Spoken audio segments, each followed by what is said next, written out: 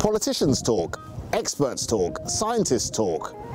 But what do ordinary people think about climate change? To find out, we went out and asked. Today we present to you the results of our new climate survey. But that's not everything. We wanted to find out how humanity is managing and how nature and the environment are coping with this situation. And for that, we've come to Denmark. In a moment, we will tell you why.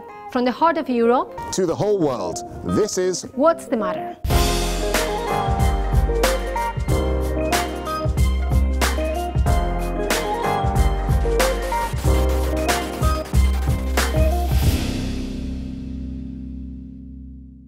Public support for renewable energy expansion, for climate action has never been that high. A gente já está nessa altura que deveria estar mais fresco e ainda assim está super quente. Mais pas rien d'impact sur la source de revenus à cause du réchauffement climatique. En fait, il y a des mauvaises récoltes, ils ont du mal à produire. It's not only the environment, it's the people behind it that are suffering the consequences of it, mostly in the global south. We are feeling it, we produce less, and we are feeling the heat of the climate change.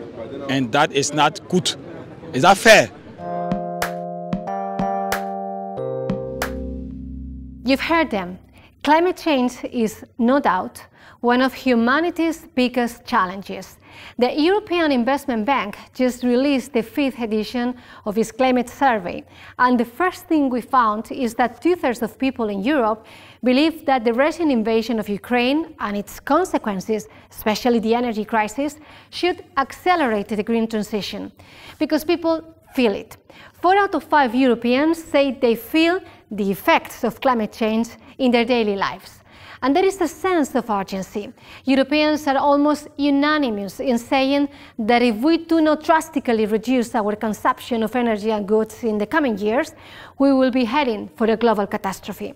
The survey also covers the UK, the US and China, and in many aspects the results are comparable. Now that we have the main takeaways, it's time to talk to the experts that have all the answers. It's time to add some insight into the meaning and the consequences of these opinions. For that, we have invited today Edouard Lesèvre, the polling expert in charge of this survey. Thanks for being here. Good morning. And Nancy Sage, the chief climate change expert at the European Investment Bank. Thanks, Nancy, for being here with us. Hello. Edouard, let me ask you first. Was there something in these results that struck you? Well, maybe two things, actually. The first one is the closing gap between perceptions and experience of climate change.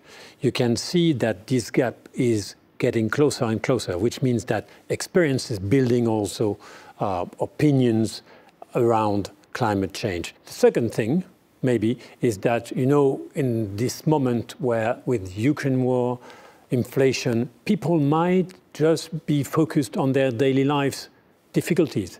And actually they are not. They are also thinking ahead.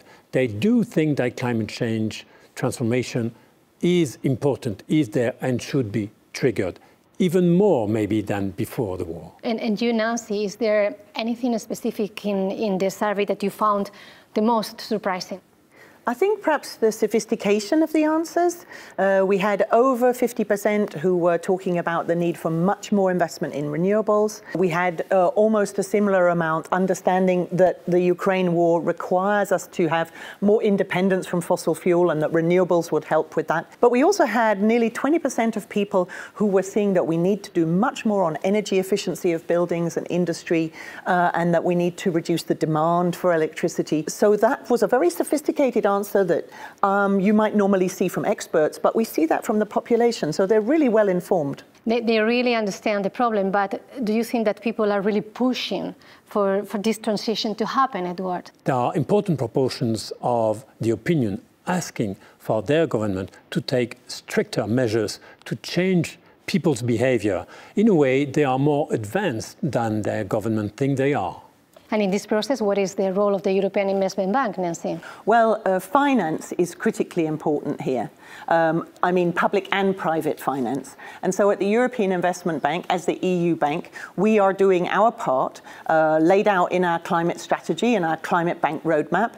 And that really is about not only financing a lot more renewable energy and low carbon transport, but also as well, making sure that everything we finance is compatible with the temperature goal, the 1.5 degrees temperature goal, and making sure that everything we finance is resilient to climate change impacts. Do you think that people in Europe, the US, China, share this sense of urgency that Nancy just expressed? Oh yes, absolutely.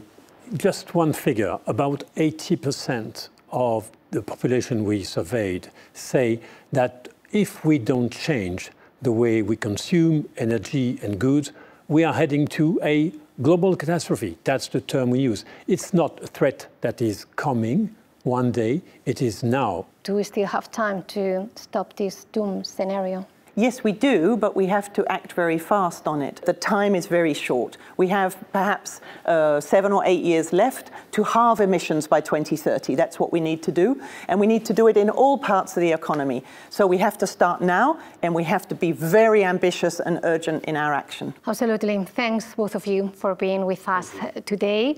Let's move now to gather some scientific data and analysis about what is happening in our planet.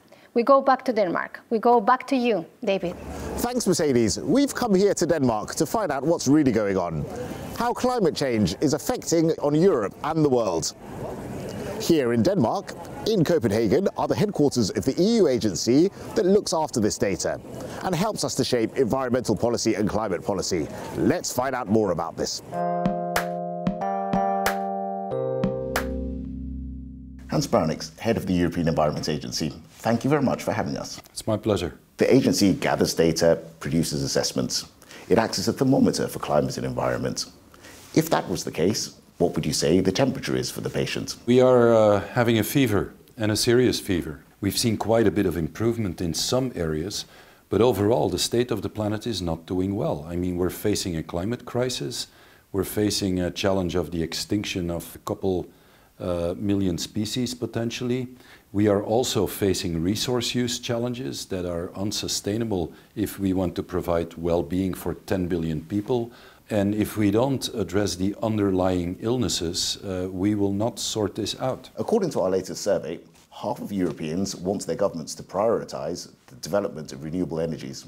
Where is the EU on that? Are we moving in the right direction? We've got a very clear trajectory towards net zero emissions. That means our energy system will be mostly based on renewable energy, and that is facilitated by legislation, by working with economic actors, and of course also by the financial means, where the European Investment Bank plays a critical role. So Europe is in the lead in terms of ambition. The proof of the pudding will be in the eating, and that is implementation. How do we translate knowledge into practical solutions to better adapt and mitigate the effects of climate change? The basis is that we should radically step away from thinking that business as usual, but doing it just a bit better, will work. It will not work. So we need to not only think out of the box, but we need to translate that now in what that means in action. And that means working with the financial sector and radically stepping away from financing what we know is unsustainable. We need to phase out fossil fuels. To end on a positive note, can you tell me something that the Europeans are doing really well in the fight against climate change? Absolutely. I think Europe's agenda, and that is where we have responsibility, is by far the most ambitious, most integrated, systemic agenda for climate, but also for biodiversity, resource use, that we have any place on the planet. So Europe is in the lead with a concrete law on climate neutrality by 2050. I think it's fair to say that Europe is in the lead when it comes to these ambitions. Thank you, Mr. Bruynix, for sharing your insights. We get it. The world is feeling the effects of climate change. But it's reassuring to know that some things we're doing in Europe are moving in the right direction. Mercedes, this is all from us here in Copenhagen. Thank you, David. We have seen the data and we have heard the experts. There is no doubt we are facing the biggest challenge of our times. We need to act now and we better get it right. Thank you for watching. See you in the next edition of What's the Matter?